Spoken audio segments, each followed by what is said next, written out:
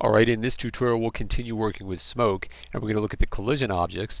In one case you can use the collision objects as kind of a static object in the scene and let the smoke kind of bounce off of it and go around it.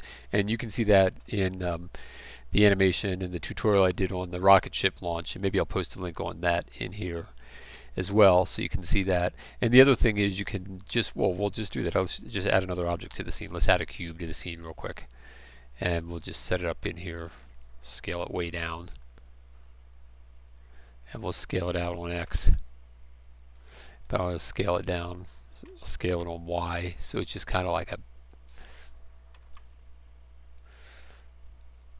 it's kind of like this.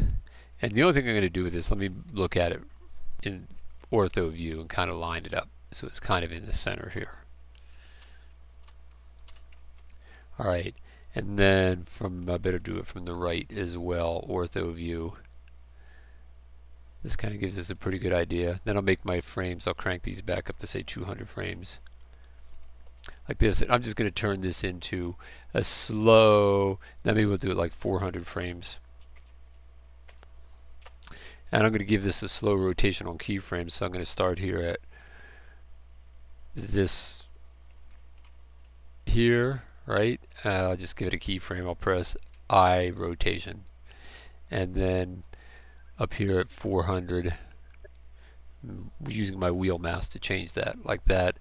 So then I'm going to press, I'm going to set another keyframe. I'm going to press RZ. I'm just going to rotate it a few times. I won't rotate it too many times, but just a couple of times, so it's kind of slowly rotating. And I'm going to press I rotation. So I have two keyframes, so let's see how that is. Alright, there it is. It's kind of slowly rotating in the scene. And there's our smoke still flowing out of there as well. So nothing's going to happen until we turn it into a collision object, right? Smoke wants to be a collision like this. So either static, animated, or rigid, right? So we're just going to do an animated object like this. Let's run it. Let's just see. Click this. So you see this here. And we'll see if we can see the effect. And you can see it already starting to swirl the smoke around like that. If you really want to control this, well, now there's one other thing we need to do here, and that is, and this is pretty common amongst all the simulations, whether they're fluid or soft bodies or rigid bodies or things like that, is the cache. You come down here to the cache, because by default the cache always ends at 250, so we're going to crank that up to 400. Like that. Alright, and then the one thing you want to do, this is like, there's two important secrets for me, quote unquote secrets, for doing a lot of animations. Alright, one of the secrets is hidden surfaces, and what we're going to do with this, that's right, we're going to turn it into a hidden surface. Well, there's numerous ways to do it, but we just have an object here. I'll just do it the easy way. I'll just take the transparency and I'll crank down the alpha value and I'll click it, so it's in there. Alright, so hidden surfaces is this trick. So now let's run it from scratch and see what it looks like.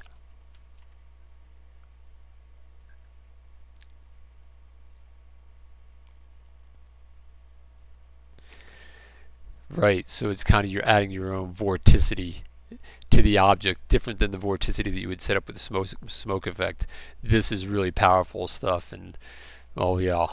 But a lot of this comes down to these type of objects come down to sophisticated mathematical surfaces. So I typically don't teach these type of tutorials, and I might in the future, because that then implies that you as an artist or an animator have to learn how to generate all these complex mathematical surfaces to make these sophisticated surfaces to interact with your objects or smoke or fluids.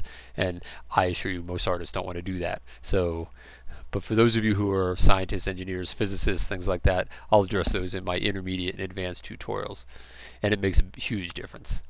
But to kind of give you an idea, you can still generate these kind of surfaces, and I generated the one in the rocket ship launch by hand, and it does a pretty good job as well. Okay, well that's it for this lesson, and I'll see you in the next lesson.